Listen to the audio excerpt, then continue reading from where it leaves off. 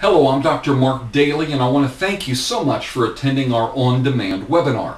I'm going to share with you today what I see in a clinical setting with real fibromyalgia patients. I'm going to talk about the difference between the modern medical approach to the treatment of chronic conditions versus the functional medicine approach. I'm going to share with you the tests that I perform on my fibromyalgia patients as well as my findings. You'll also hear from one of my fibromyalgia patients. I'll tell you how I have success treating these chronic conditions like fibromyalgia. I believe the information has the potential to change your life. If you have any questions, feel free to email me from the link on this page or call my office. The rest of the presentation will be done in PowerPoint format. I hope you find the information useful. Okay, we're going to get right into the program. We're going to talk just very briefly about my education. I graduated Life Chiropractic University in 1996. I passed 4 national board examinations, 2 state boards. I graduated from Functional Medicine University and am a certified functional medicine practitioner.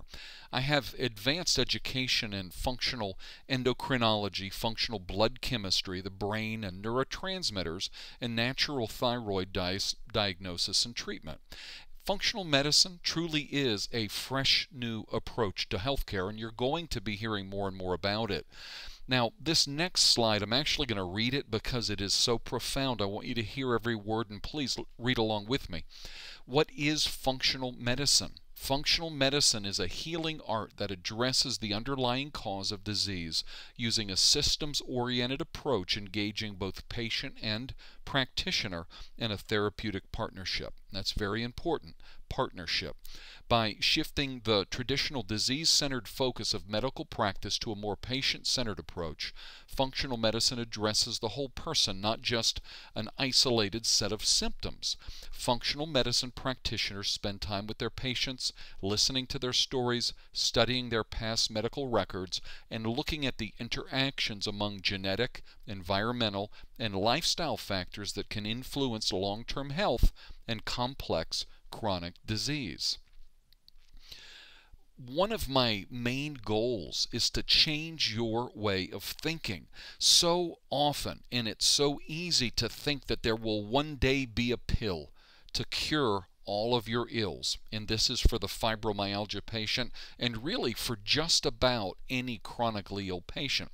It's a fallacy, and it won't happen because there's not one thing wrong with you. You are literally juggling probably a half a dozen issues, and we'll get into those as we move forward. But what is a diagnosis? So you've been diagnosed with fibromyalgia and maybe irritable bowel syndrome, maybe hypothyroidism. A diagnosis is simply a name for a set of symptoms. If you look at this illustration, you see an iceberg. Well, the tip of the iceberg is the smallest part of that whole massive structure. It represents the disease or the diagnosis. The diagnosis is made up by a set of symptoms, yet the cause remains unaddressed. The underlying cause is a combination of digestive, absorptive problems, microbiological problems or imbalances, hormonal, neurotransmitters, inflammatory imbalances, immune imbalances, detoxification issues. The list goes on and on. Fibromyalgia medications target the symptoms, not the cause or the triggering event. Medicine may help a headache if the cause was a single bump on the head. But what if you're hitting yourself in the head repeatedly with a hammer? Well, the medications just won't help. Why? Because it's not addressing the triggering event, which is hitting yourself in the head with a hammer. If you want relief from the headache, stop hitting yourself with the hammer. That would be the cause or the triggering event. You have to remove the triggering event in order to achieve wellness. And this really is the downfall of the medical model when it comes to chronic conditions. You see, the medical model works great for a broken arm or a heart attack, but it does not work for chronic conditions. And because of this, you have fallen through the cracks. No doubt you've been to multiple physicians and you've gotten no better. Many of you have simply gotten worse, or at best you're left frustrated, still not reaching optimal health. You can't treat chronic conditions like a traumatic event, and this is where I want to change your thinking. Chronic conditions are always the result of a continued assault on the body.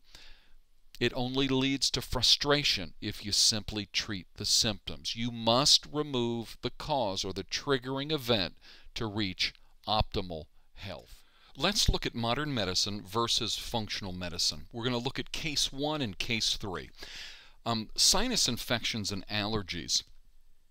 I don't know how well you can see this slide because the print is fairly small, but the traditional medical approach, the patient was an adult male with a chief complaint of sinus infections and allergies for a period of 6 years.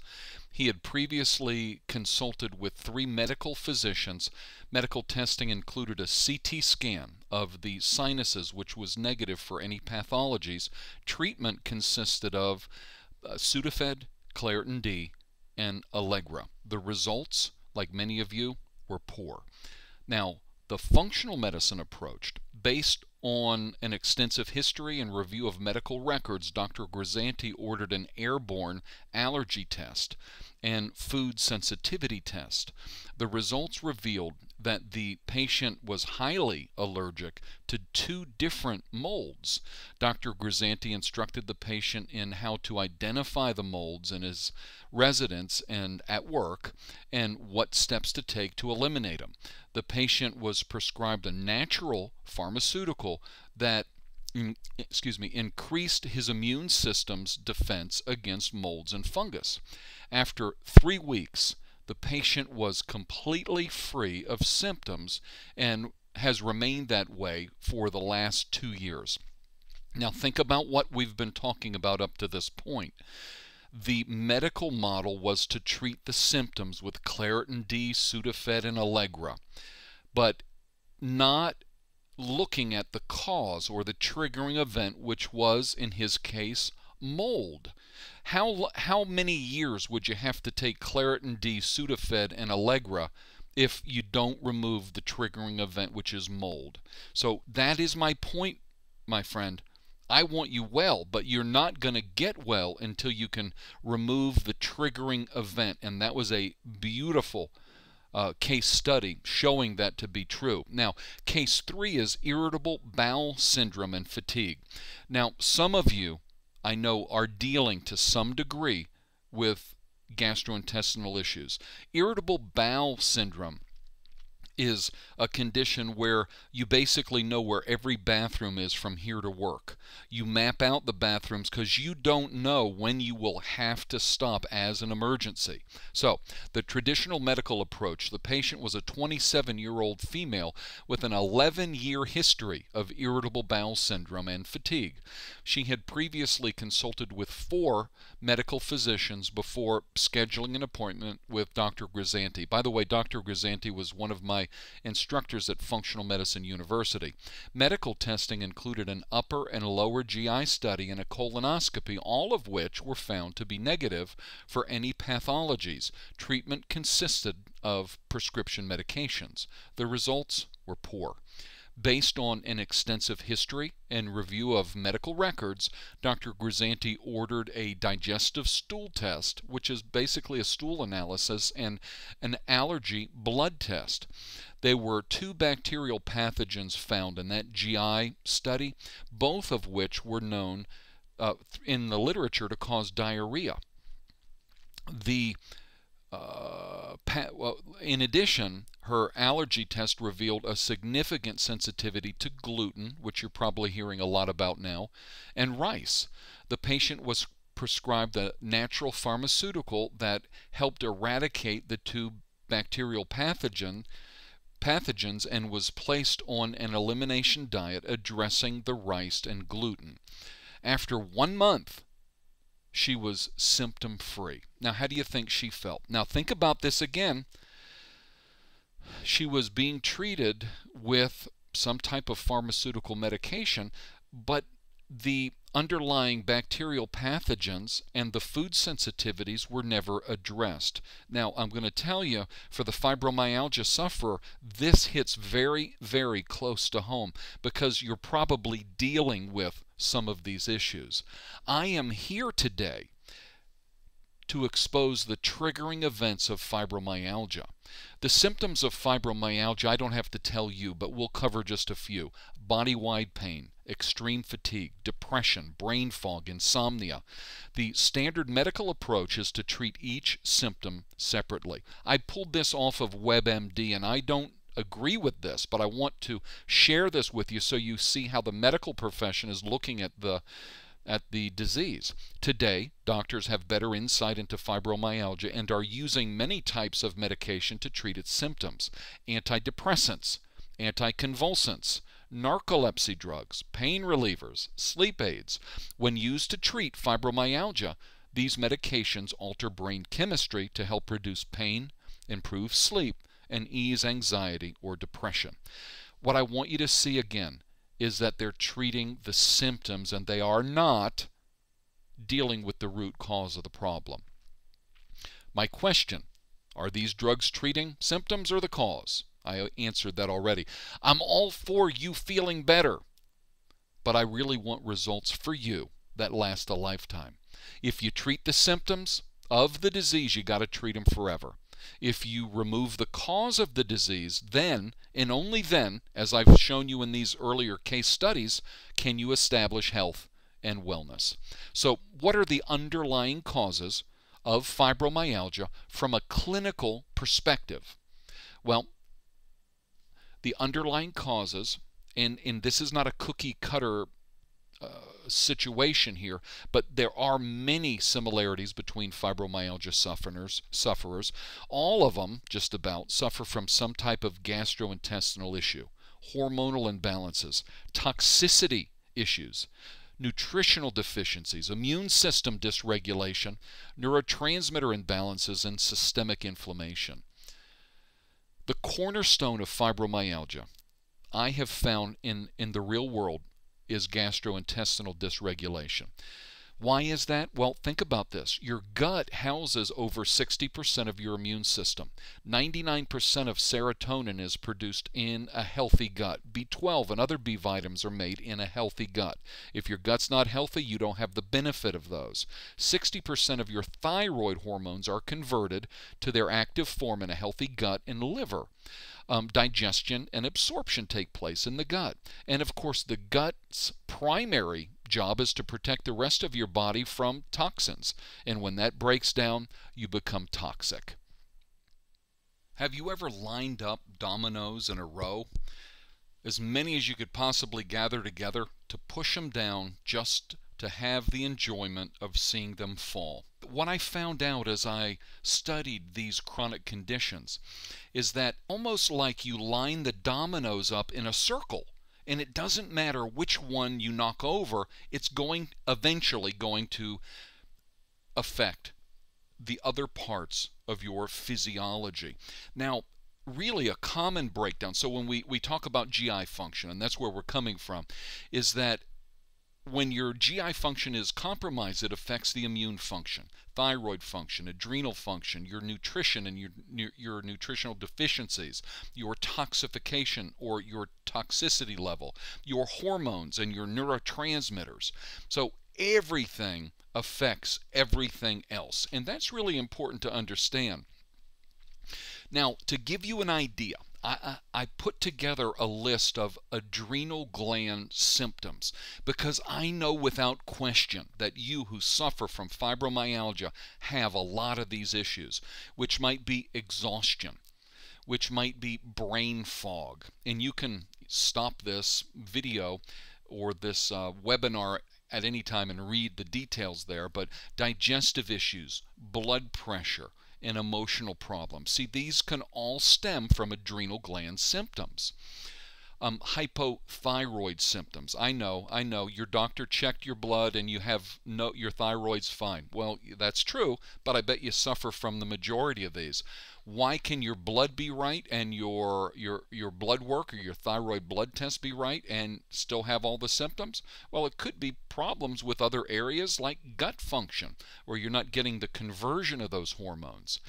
But hypothyroid symptoms are being tired all the time, being cold, hands and feet and all over.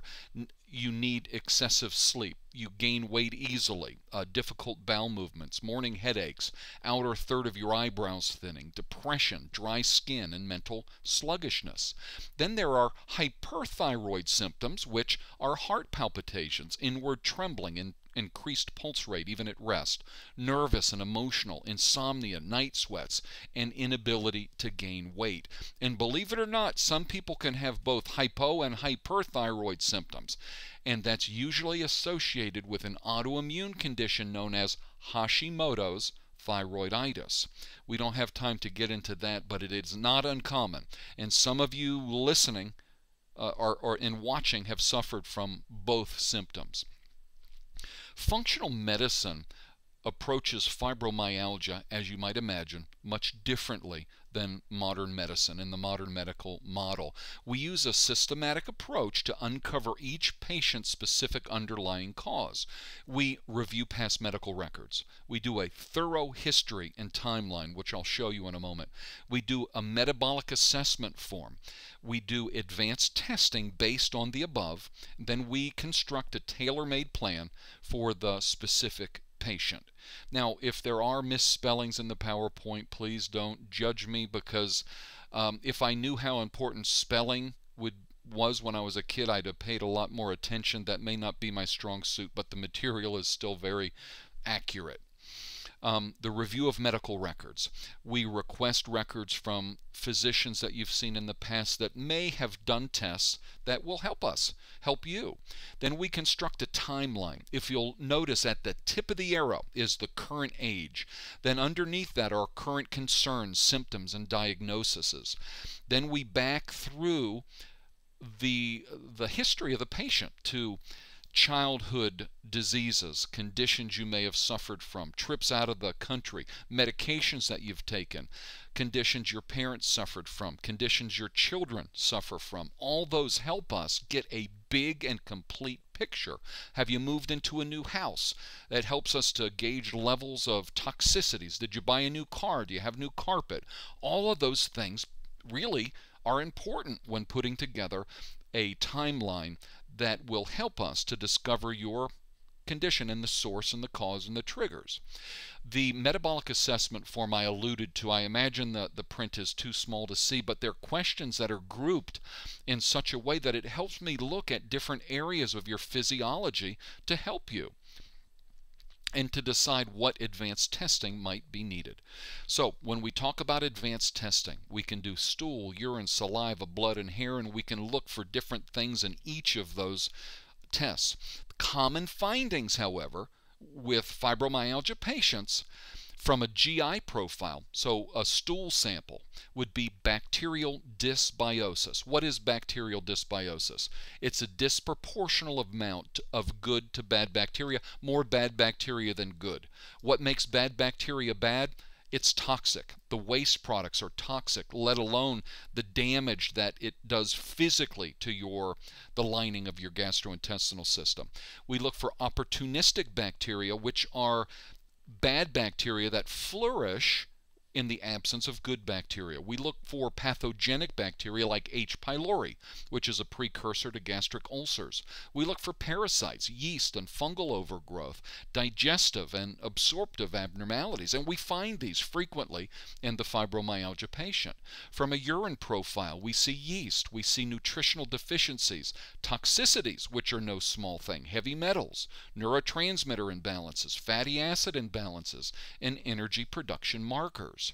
From a saliva profile, we are able to see if your immune system is compromised. We're able to look at hormones, cortisol, progesterone, estrogen, insulin. We look for food sensitivities and adrenal dysfunction. We look at the blood for just a tremendous amount of things. I only put a few here, but thyroid dysfunction, fatty acid imbalances. This is what we find frequently. Autoimmune conditions, which is when your own body is attacking itself, and and systemic inflammation, which is inflammation from the bottom of your feet to the top of your head. So why do you feel so bad? You have a physiological overload. Your GI system has broken down, developing leaky gut syndrome, which leads to food sensitivities, which opens the door to bacterial, yeast, and parasitic overgrowth or infestation, systemic inflammation, hormonal imbalances, and toxicities. You could handle one or two deviations from normal, but a physiological overload is when so many things are going on at the same time that your body simply can't keep up with it. And that really leaves you with multiple layers of dysfunction. Proper testing reveals the triggers. Now, with that in mind, I'm going to show you just a few of the lab results that we've gotten in the tests. If you look at this, this is a GI study. So we're looking at, it's a stool sample. The predominant bacteria are good bacteria. The opportunistic, we talked about, those are bad bacteria in essence. We look at pathogenic bacteria, yeast and fungal overgrowths. You see a parasite section. All of those are very, very important. From here, we're looking at beneficial short-chain fatty acids, inflammatory markers. We're looking at the secretory IgA on the bottom of that last film there. We also will see digestion and absorptive markers, which are very, very important. This is a urine sample. It's called an organic acid test, which is wonderful. We're able to see things that I'm not showing you here, but we're able to look at fatty acid metabolism, carbohydrate metabolism, energy production markers, B complex, vitamin B markers, methylation, which has to do with detoxification, neurotransmitters, which have to do with mood, sleep, and communication, oxidative damage, and antioxidant markers. We're able to look for vitamin deficiencies like vitamin B deficiencies. We're able to look again for yeast and fungal overgrowths. There's over 52 different markers we're able to look at and detect from this one test. So this is a really, really valuable test, a real important test.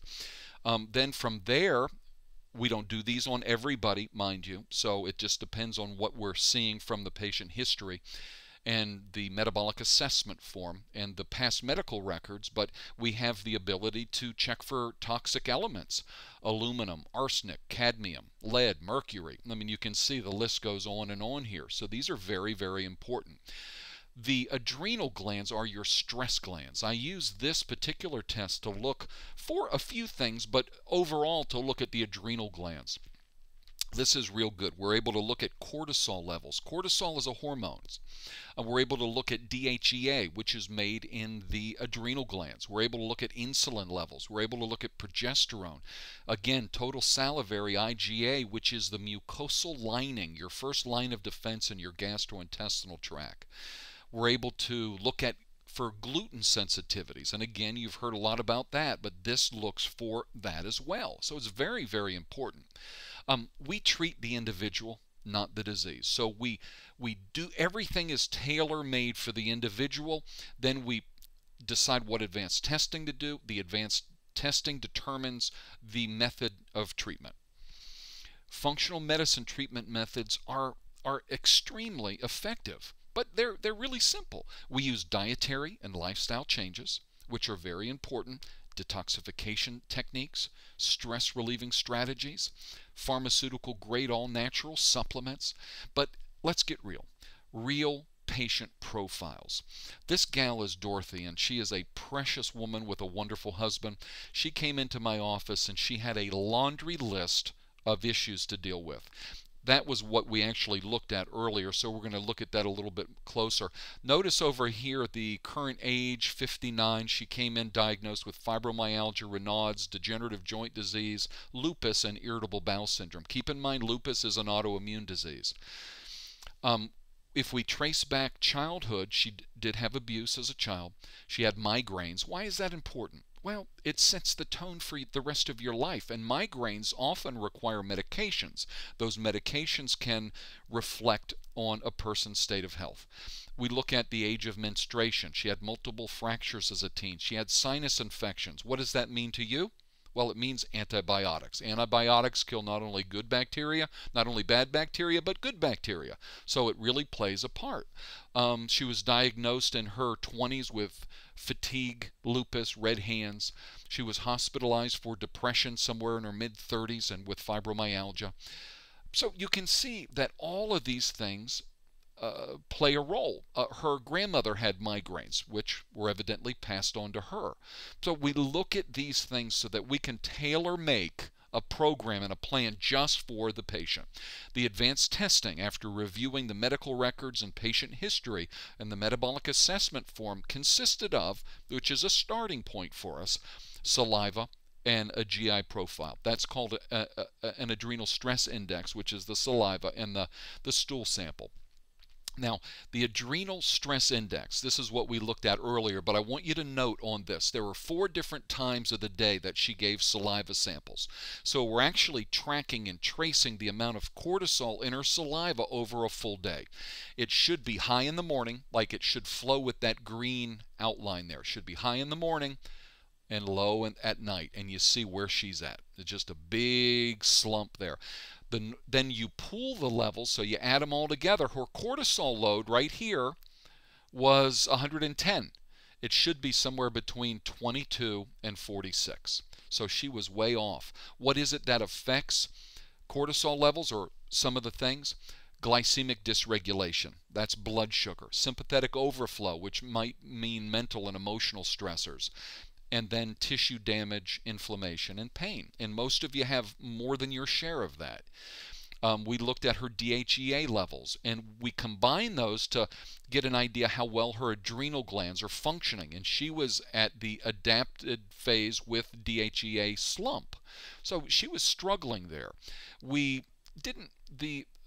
insulin levels weren't all that significant. Progesterone was within normal limits, but the total salivary IgA, which was 13, was way low, because the normal is between 25 and 60. So she was extremely depressed. That means her immune system in her gut wasn't functioning properly.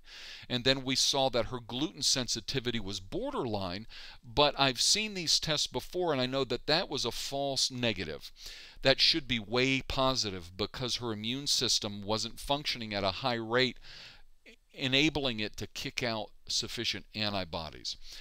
Now, what did we find? Again, I'm reiterating, high cortisol levels, decreased secretory IgA, which had to do with the immune system, gluten sensitivity, and stage 2 adrenal fatigue.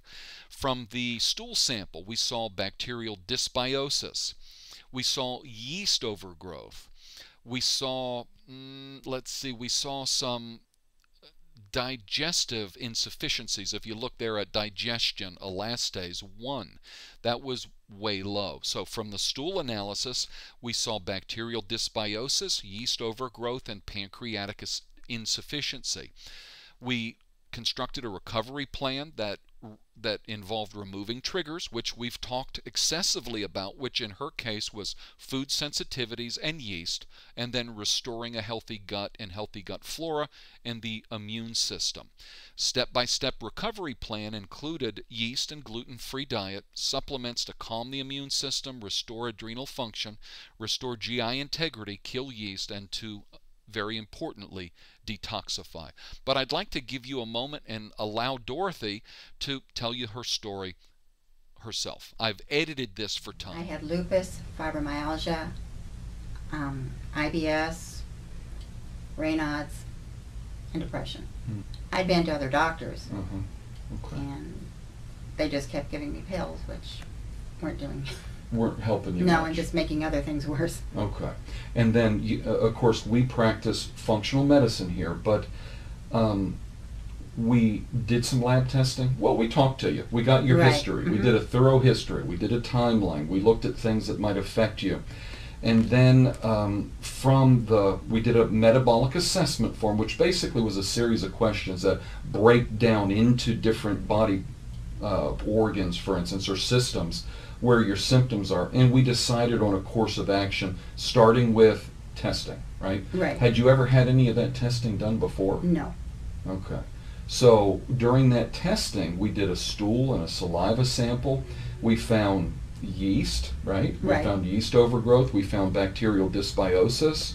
We found that your enzymes weren't digesting your food, which is what we talked about a minute ago. Right. And through the adrenal stress index, we found that you did have some adrenal fatigue and also gluten sensitivity. Yes. And decreased secretory IgA, which is the mucosal lining of the gastrointestinal tract. So once we found that out, we set a course of action which involved diet and lifestyle changes and some pharmaceutical grade supplements. How far into the program are we? Close to 3 months? Probably close to 3 months, I think. Yeah. And then how are you feeling today opposed to the way you were the day you walked in here? Oh, I'd have to say 85 to 90% better. I'm not nearly as tired. I've got more energy. Aches and pains are going away. The Raynaud's has decreased. Not having as much trouble with my stomach. I'm doing pretty good. Okay. This has been something you've dealt with for Decades, yeah. yes. I mean, decades. So within just 3 months, we've been able, with all natural care, to turn your symptoms around to the point that you're saying, well, somewhere 80, 85, 90% better. That's pretty amazing. I have found that other doctors I went to, they never did any testing. They just, well, I think this is it. Here's a pill. And we never got to the root of it. And getting to the root of it, finding out what I shouldn't be eating and not eating it, it's made all the world difference. I will say that Dorothy's story is extremely impressive, but Dorothy isn't the only patient that we've had success with. What you might like to do is go to BirminghamLifechangingCare.com, and you can actually see videos of well over a dozen different patients with different conditions that were kind enough to allow me to video their testimonial. And then in our publication we also have just excerpts from their testimonials, and I'd be happy to get one of those to you if you call my office and request that. But let's talk about you. How did you get in the shape you're in? Well, the standard American diet was probably integral in getting you that way. The garbage that is so socially acceptable that we call food.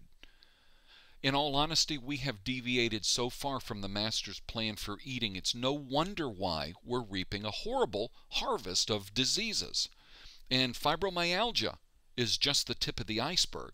You've got Alzheimer's and diabetes and just an ever-increasing number of autoimmune conditions. Then you've got physical and emotional stress, which anybody who is alive in America in this day and age suffers from. Then there's toxicities. The water is toxic. Under your sink, your cleaning household solutions are toxic. The perfume, the makeup that you use is toxic. The dry cleaning. So many, it's the air we breathe. It's just really impossible to get away from all the toxicities that are in our environment. The road to health may be a winding road.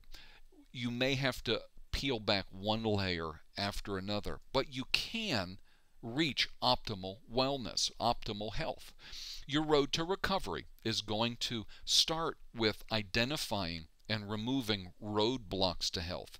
As you could see earlier, or as we pointed out, there are food sensitivities, pathogens, which may be yeast, fungus, overgrowth, pathogenic bacteria, and parasites, toxicities, deficiencies, and then we've got to restore your gut health, your blood sugar stability, hormonal and neurotransmitter imbalances. And this is not an exhaustive list of things that we have to do, but these are very common things that we need to do in order to get our patients well. I hope that I've exposed some of these things and really, like I said earlier, change your way of thinking. Now, on this road to recovery, you may need a coach. That's what I do at Birmingham Functional Medicine. I coach a patient. I partner with a patient, taking them from where they are toward optimal health and wellness. Well, I hope that this information has been enlightening. I hope that you see how functional medicine differs from the modern medical approach. Our whole approach, from the way we take our patient history, the discovery phase where we review past medical records, the metabolic assessment form where we order advanced testing, the way that we actually treat the patient is completely different. Keep in mind that the patient information that we used today was a real person with multiple conditions and diseases, including an autoimmune condition and a very complex history. I saw her again just a few months ago, which was close to 5 years after her treatment, and she's still doing extremely well.